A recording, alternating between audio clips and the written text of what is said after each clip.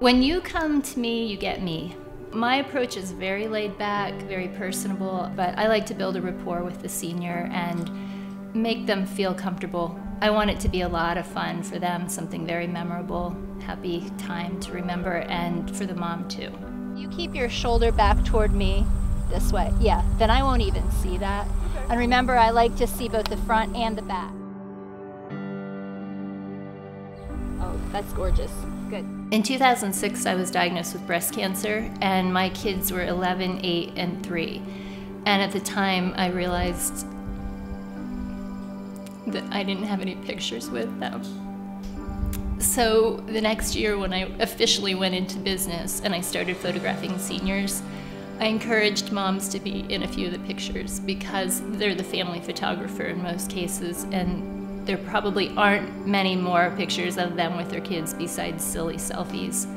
When you come, then I will have a list of all the outfits I'm going to use in which settings so that when you get here, we just go right to work. I love your outfits. This, I want to use at the pink wall with your heels. This will be really pretty there. We have a 45-acre horse farm, and we bought this farm. I had no idea that I was going to be going into business for photography, but as soon as I did, we started just developing locations around the farm. We have a lot of things that we've created on our own too, to add visual interest and give a little variety.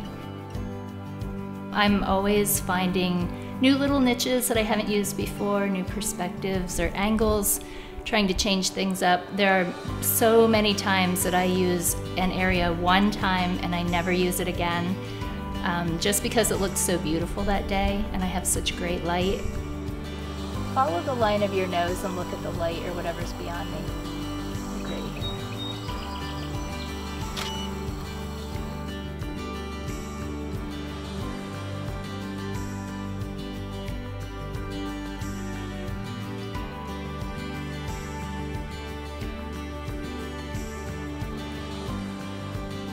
I take a limited number of seniors each year so that I can give all of my attention to each one, and I would love to work with you.